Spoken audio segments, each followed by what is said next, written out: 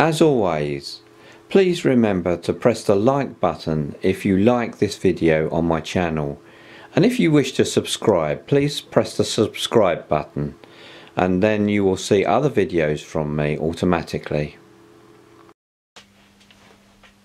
Hi and welcome to the channel Newtown Naughty Boy. In this video I'll be looking at the Crosman Mk2 air pistol. If you remember from a previous video where I showed you and I compared the Crosman Mk1 with the Mk2 and showed you the differences, I actually said during that video that I would follow that video up with another video where I take the air pistol apart and replace the seals inside.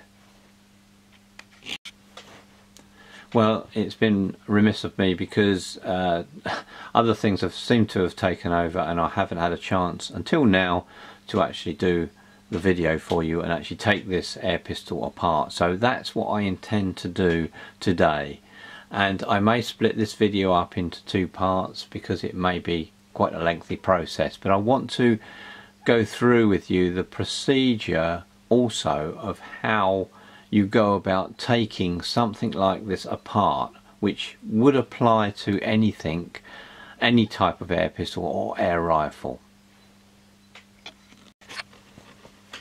When you're going to do work on an air rifle or air pistol, it's important that before you start that work that you understand exactly what you're going to be doing, and the only way that you can do that is to do some research to start with and to find out exactly how the air gun is put together and how you might take it apart.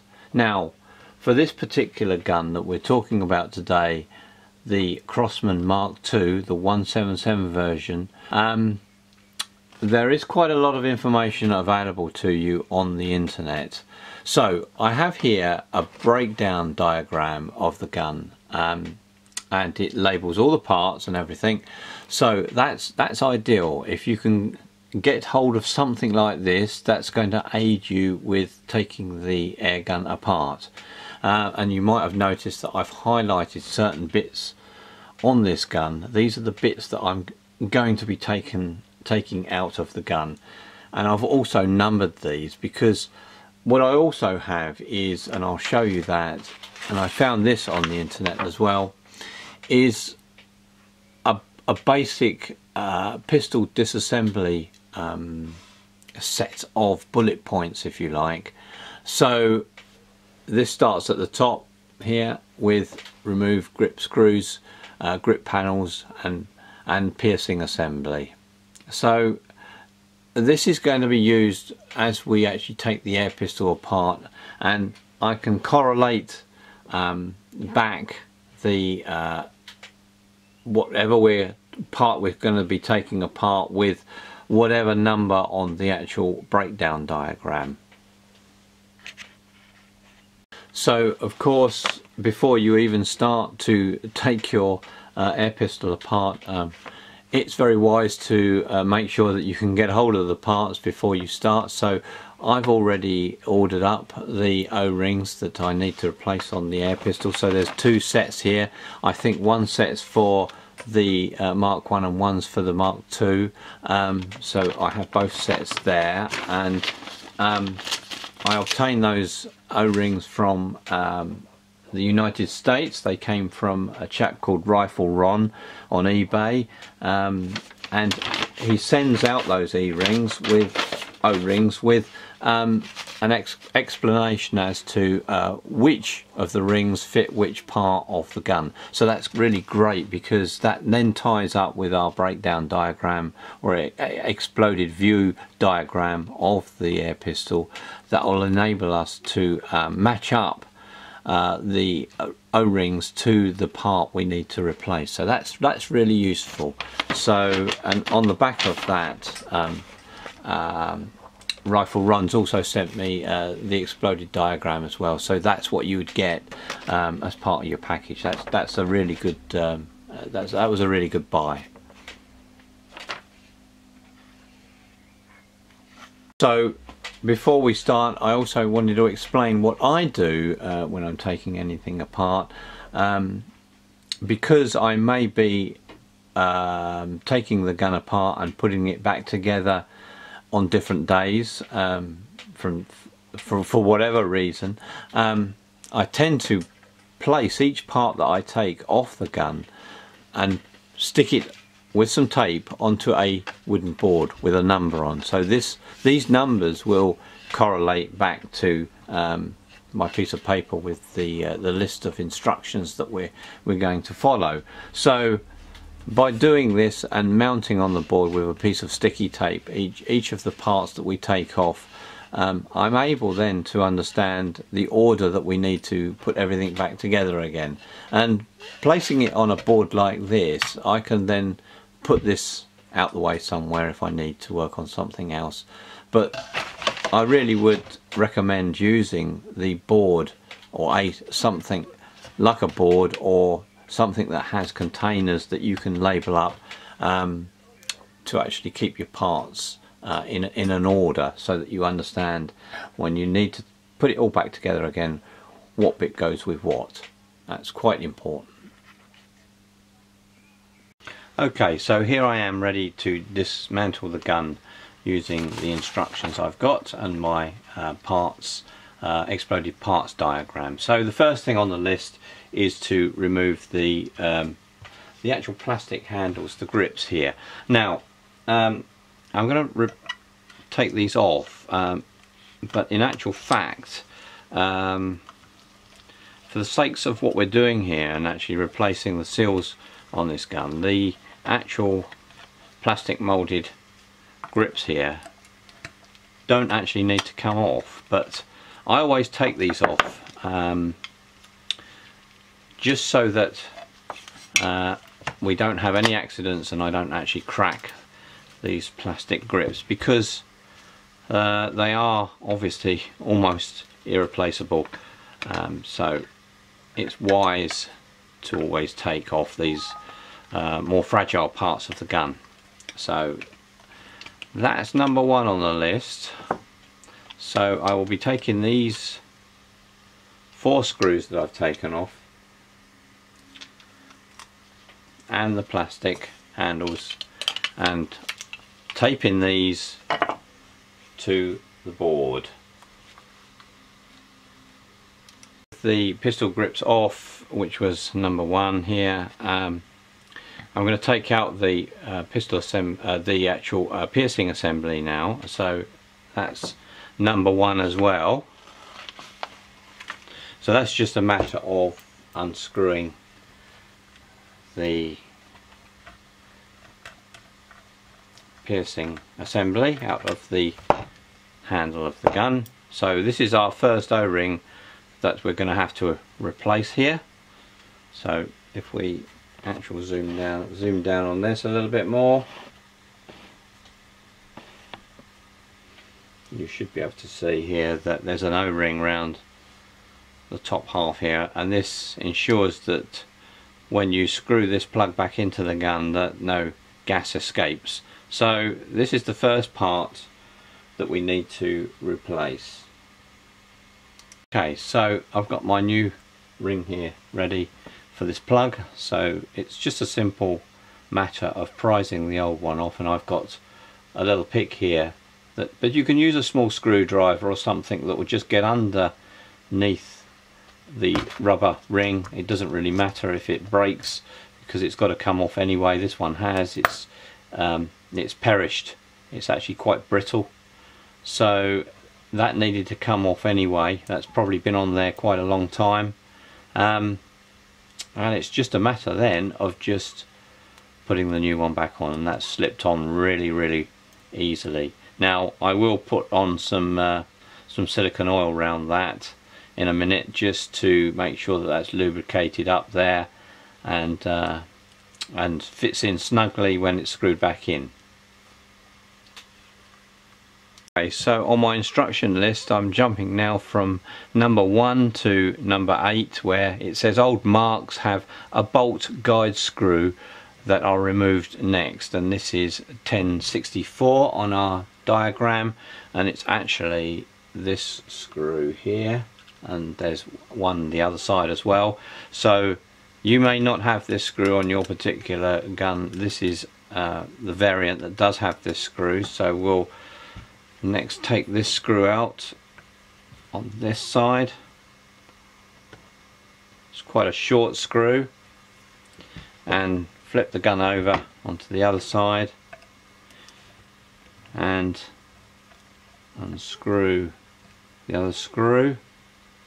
So with those both out, I'm going to place these two screws here that I've just taken out on my board on number 8 so that I know where those came from.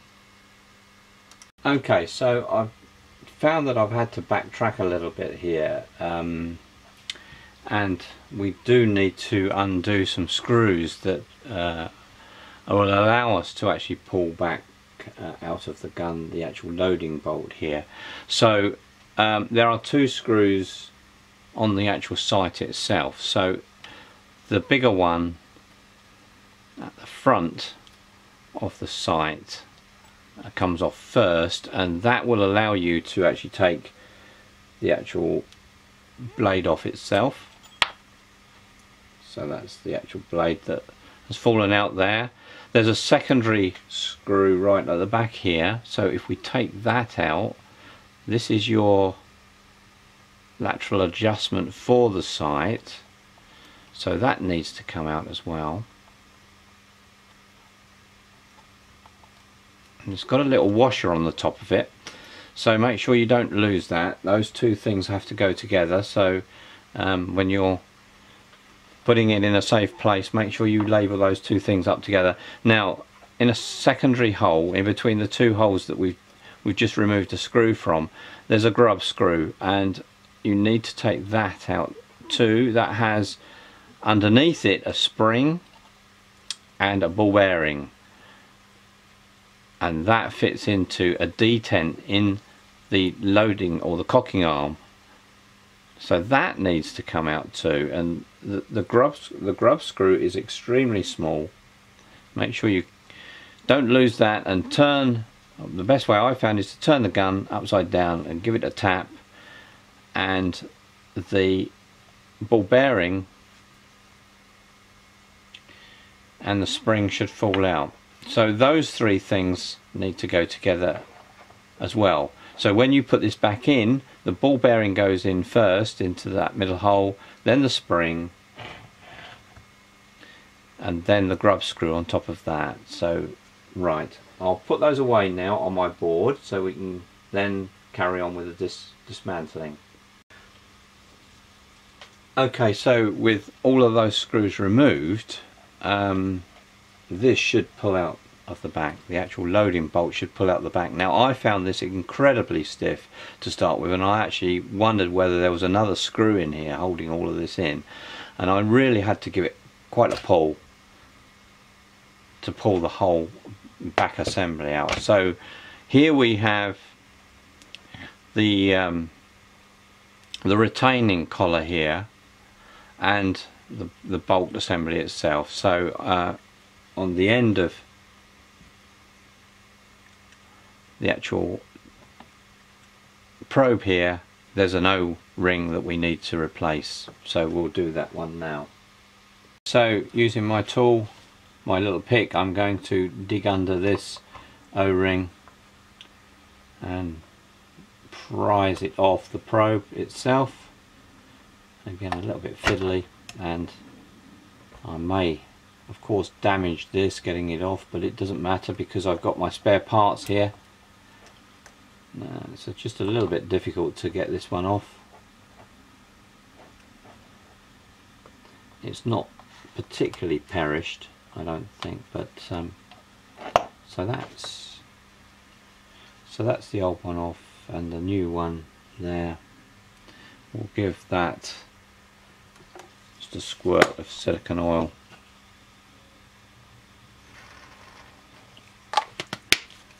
Like that, before we attempt to put the new one back on. So I'm hoping this is going to just slide on quite easily.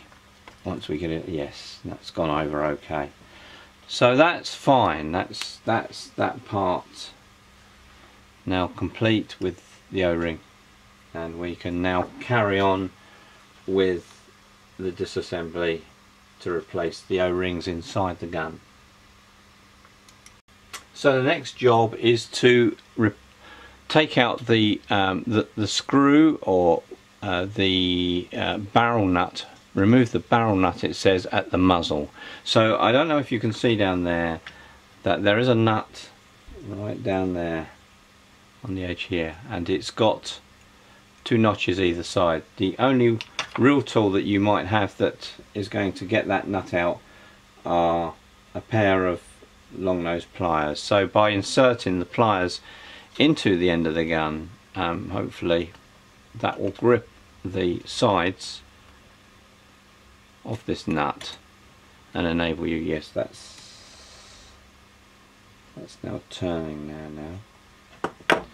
So I'm trying to show you how that might happen. Oh, now I've loosened it, the nut is unscrewing, so that's fine. You can probably see that a little bit better now. So that nut should just fall out, I would think, once it's unscrewed. I'll use my fingers just to finish it off there. So that's the part from the barrel. So that's out now. So with the removal of the barrel nut from the muzzle end of the barrel, the next instruction says that slide the barrel housing out of the frame. Now I'm going to do this in front of you with the camera on, and this isn't complicated. It's just a matter of pulling the housing out, but be aware that there's quite a lot going on, and you should really take note of what's happening here. There's a kind of a part that's fallen off there, so you have to be aware of that. Let's put the gun down and let me show you the housing here. Now on this particular variant, we have the ability here to adjust the power. You may not have that one on your gun, so you might not have the detail that I've got here. But do you see that little washer there that was on the rod there? That needs to be retained with this part, and how it came off was the points of that washer. There's 2 points, north and south there. They were facing north and south when I took that off. So it might be one of those occasions where you really need to take some notes about how that came apart, and there's a little spring inside here as well, which we're going to take out in a minute as well. But that's the barrel part there, and we'll continue now after I've labelled these up and put the housing on the board. We'll continue with the disassembly. The next instruction is to remove this grub screw on top of the gun here. That's the barrel set screw located on top of front section of receiver. So we're going to take that out now, this grub screw, and that really just sort of holds the barrel in place, and I suspect it lines up with something on the barrel itself inside. So we'll put that to one side, that grub screw, and label that up in a minute. The next thing is to take this nut off here that holds the barrel into the receiver itself. Arguably this is the most difficult part of dismantling this Crosman. It's difficult to actually find something that will actually unscrew this nut here, because you can only see half of it. The other half is recessed into the gun itself.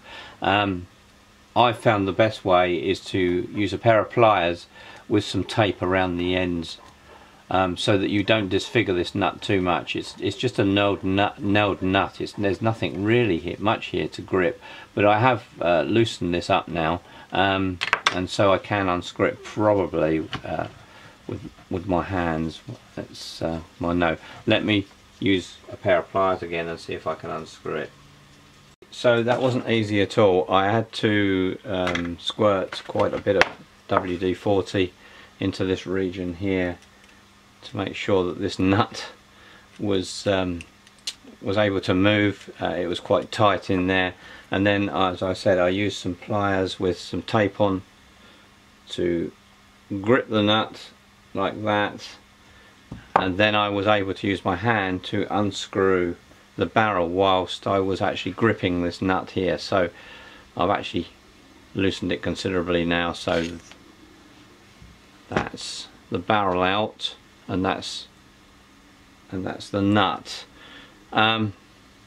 You'll see that obviously there is a dent, or a hole rather, in the barrel here, and that must line up when we put the barrel back together. That hole there must line up with that hole there where the screw came out of initially. That retains the barrel into a fixed position. Next job is to slide the hammer spring out of its location here. I'm just using my tool to pull that out. Now on this spring you'll notice that it's got an end to it, a pin end to it if you like. That pin, when you put the spring back in, this pin must locate inside the hole that's inside. Now that's quite important, and we'll come back to that when we put the gun back together again. So with that spring removed, we can now unscrew one of the nailed nuts from the cocking plunger if you like, and this should now come out of the gun from the side. You will see in the spindle here, if I can show you that on the camera, there's a hole there, and that was the hole that the spring actually went through. So if you've ever wondered why by unscrewing the one end of the nailed nut on the cocking lever, why you can't actually remove the actual pin itself from the side of the gun, the reason is because the spring is actually holding this pin in place. So now that's completely removed.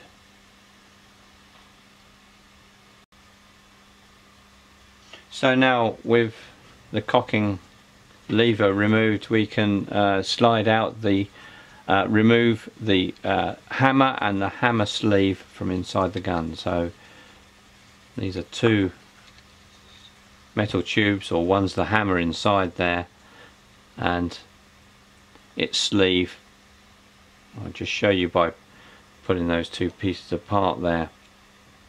So one fits inside the other, and of course the cocking lever that we've just pulled out from the side goes through that hole there.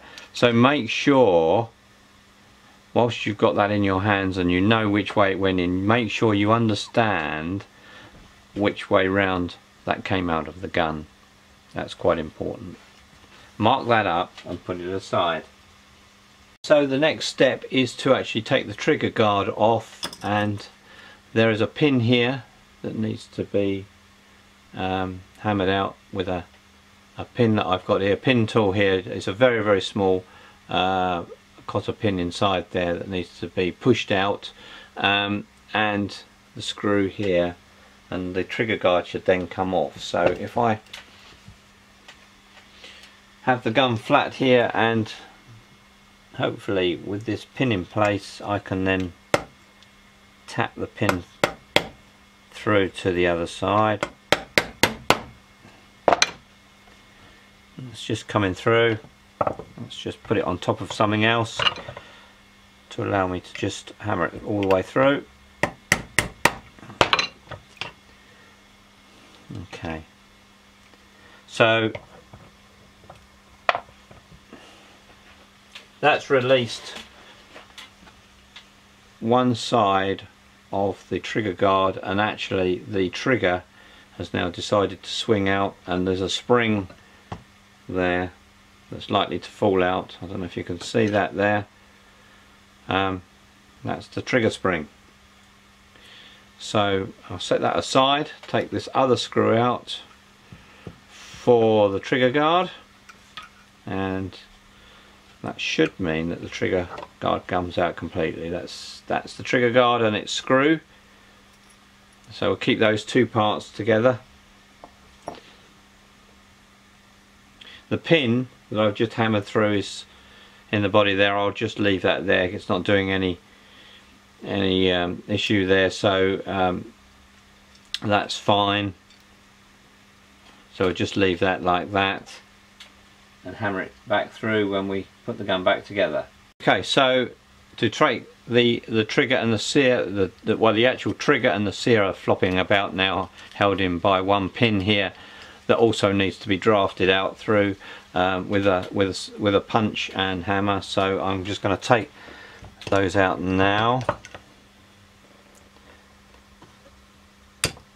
Well, that was easy, that just dropped through really.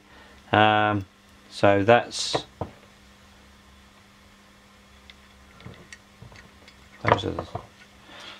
show you those two parts together. So that's the sear and the trigger and the pin that held those two bits there. I'll keep all those three parts together, so to make sure that we've got those parts safe for our reassembly. There. Now we just need to take the valve out, and to do that we need to remove two screws, one either side of the body here. So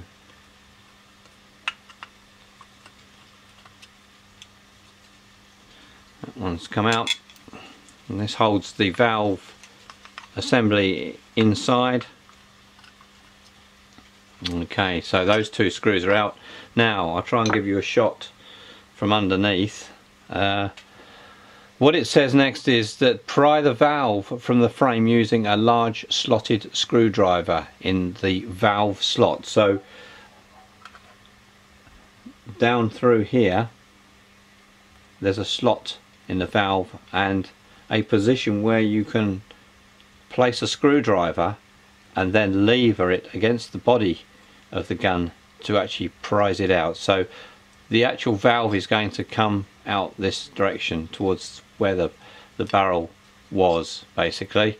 So I'm going to do that now. It's probably going to be a little bit stiff, so I'm going to do that and then show you what the valve looks like when it's out.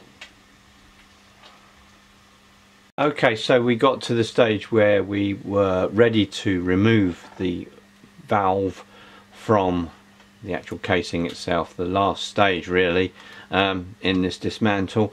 And now it's been another day since the last part I videoed, and needless to say I've had quite a bit of trouble trying to get the valve out.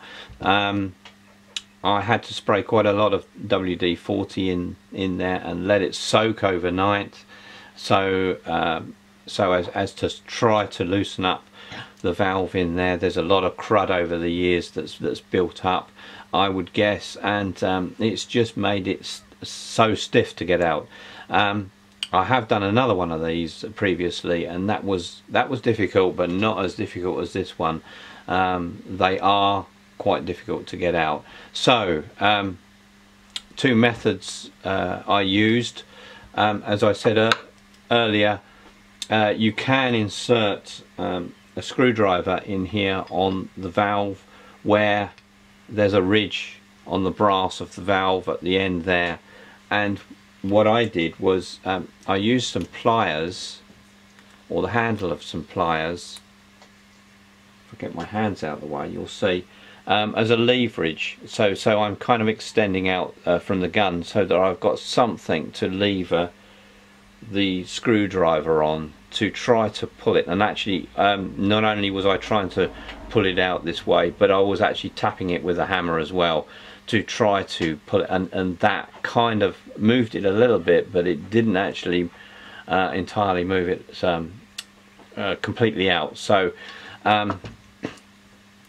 I got to the stage where I thought, well, this hole here where the actual valve can be seen through, it's a little bit further through now, but I actually put something soft in there, some dowling, and I hammered the valve at an angle from this point here, some sharp blows to the valve to try and move it, and that actually did it in the end. That shifted it through. So, but it actually took me quite a time to do that, and I actually went through a process of heating the gun up as well, which is something that's recommended on some of the websites as well, to actually heat the casing up to try to I guess get this crud that's built up over the years to get it to loosen up so that you can actually prise it out. So with that in mind, I will now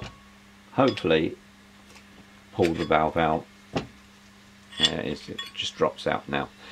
So there's nothing else now down the gun. What we've got in our hands here is the valve itself. So on the end here we have a spring, which is kind of like attached to the back of the valve. I need my small hammer here just to give it a tap back, because I have had this out, but this is the business end here. This is where the actual hammer hits and then momentarily lets some of the CO2 pass through. Now the only thing I'm going to replace on here really is this O-ring that's around the middle here, so I'm going to take that off in a minute and replace it with one of the new ones from the kit. Now if I take out the actual pin of the valve to show you, we just use it. This should come out quite easy, but I'm just using a punch just to do that. Now you want to make sure inside here that it's very clean, because this part here is making a seal inside the valve. Now some of you will find that the seal on the end of this pin here is perished and is not probably working correctly, and is probably leaking gas through. And the only option that you might have here is to actually try and obtain a new one of these from the States. Now I will try to find a website for you that you can actually go to order one of these from the States. The seal that's on the end of this probe here is not replaceable really. Well, it's difficult to replace. I've looked on various websites and I've found that some people manage to dig these out and replace the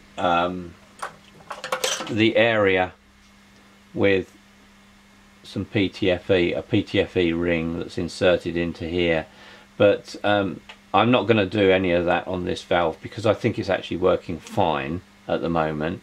But if yours leaks, then you probably got no choice but to dig this out and try and replace it with some material. By all means, if anyone else knows any more information about what to do with these valves and how to make them good, then please, in the description, please put some information in for people, because I couldn't find really anyone in this country that sold these valves. So we're a bit, you might get a bit stuck here on the spare part for this.